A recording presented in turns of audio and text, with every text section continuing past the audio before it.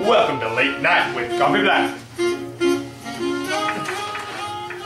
Didn't see you come in. This is Coffee Black. I'm here with my two white associates, Feser and Jason Garrett. Today we're going to be talking about biomagnification and bioaccumulation. Scott is a professor at University of Alberta and he's going to be helping us out today.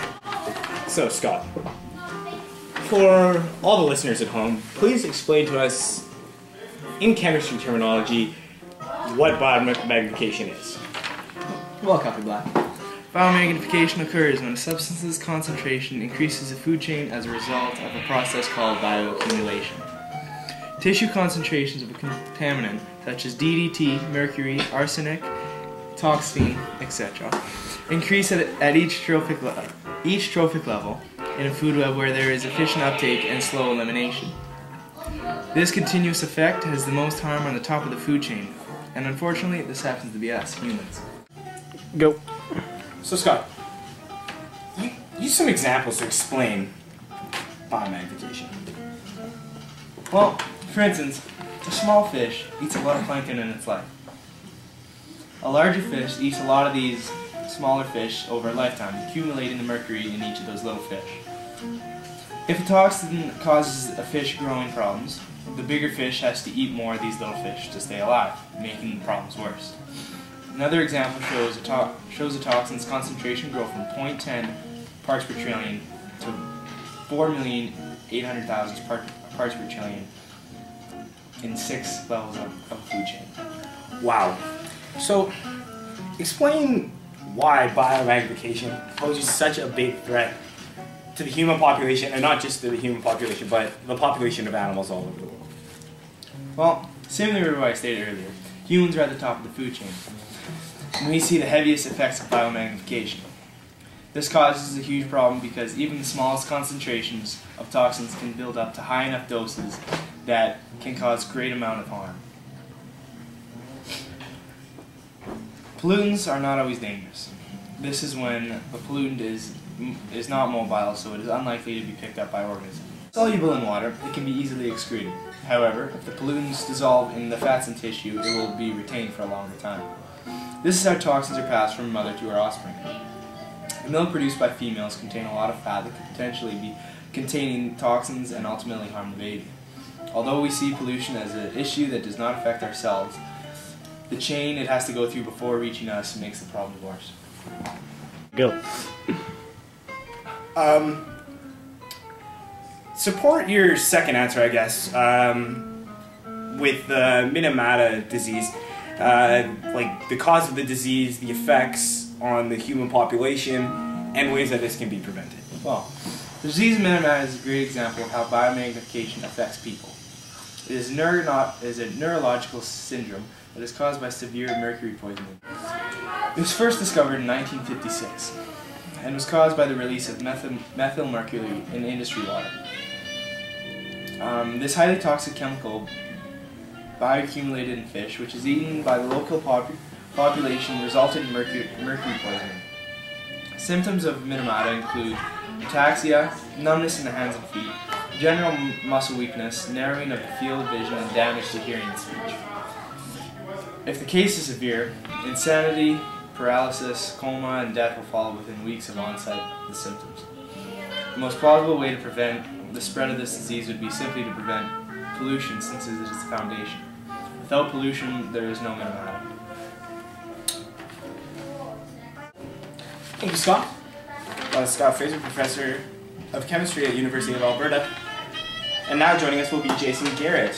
Jason, would you come on up here? Thank you for having me, Kale. No problem. Shh. Just indicators and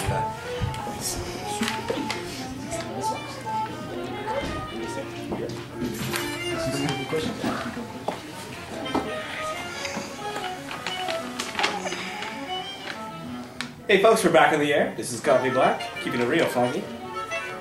And my guest here now is Professor Jason Garrett. He's a professor at the University of Saskatchewan.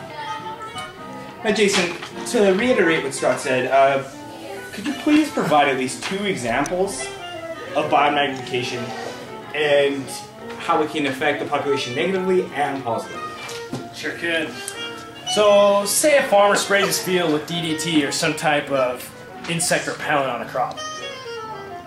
The extra runoff finds its way into streams and rivers all around, and the chemical travels down these rivers and streams into the oceans.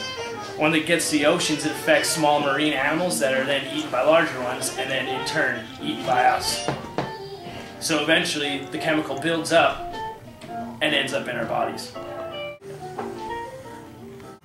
And we're back live with Late Night with Coffee Black. Hey folks, this is Coffee Black. 1 coffee, 2 creams. Now Jason, could you please explain to the viewers the Responsible Care program developed by the Canadian Chemical Producers Association and how it has helped alleviate some of the concern about toxic chemicals in the environment? Yes, they have done a lot. The Responsible Care program covers all aspects of a company's business, including environmental protection, resource conservation, occupational health, and safety. Process safety, research and development, transportation, pretty much the whole thing. As well within the governments at all levels, to advance the laws and regulations in support of sustainability. The program tells companies what they can and cannot do in regards to their chemical waste, where they can dump it and where they can't.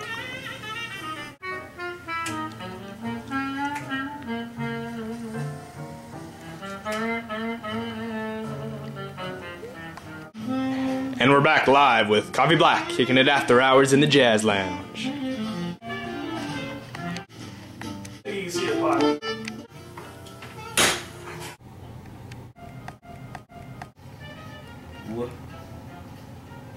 We we're taking callers now. Why didn't somebody just tell? And we're back with Coffee Black. And we got a caller in the line. Caller, what's your name? This is Chris! Chris, where are you from? Alabama! Chris, who's your question directed to? That Feser! Why is he on the TV? Oh, sorry, Jim, could we just get him up? Thanks. Oh, we got another caller. Caller, what's your name? Hi, this is Susan. Susan, who's your question for? Professor Garrett? Alright. Go ahead, Susan. Professor Garrett, I was wondering if you could find another initiative that has helped to either prevent or fix biomagnification problems. Well, Susan, the Environmental Protection Agency is another example of a program that helps to stop or decrease biomagnification. It does this by controlling what companies can and cannot dump or waste, and it helps them control their chemical waste. Thank you so much, Professor Garrett. You're so good looking. I love you. Anytime. Oh. Anytime. All right, baby. Thank you.